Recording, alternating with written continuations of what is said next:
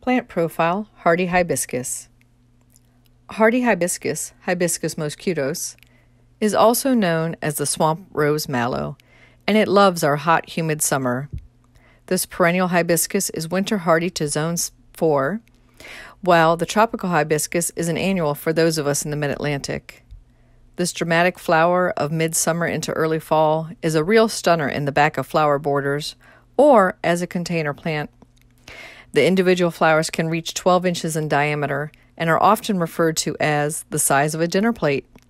Hardy hibiscus cultivars come in white, red, pink, and bicolor combinations.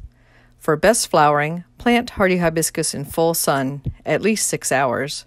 Give it some room, as the plant can grow up to 5 feet wide and high in one season. It likes moist soil, so keep it well watered and mulch it with bark chips. Dig in a bit of compost each spring, and that is all the fertilizer they require.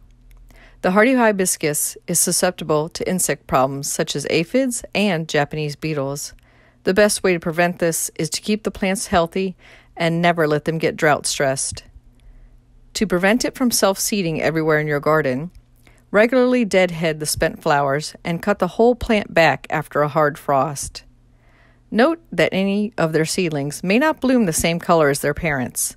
If you want more of the same plant, you can propagate them easily from stem cuttings in spring before they start flowering. A few popular hardy hibiscus selections to try are Lord Baltimore, Peppermint Flare, and Copper King. Hardy hibiscus, you can grow that.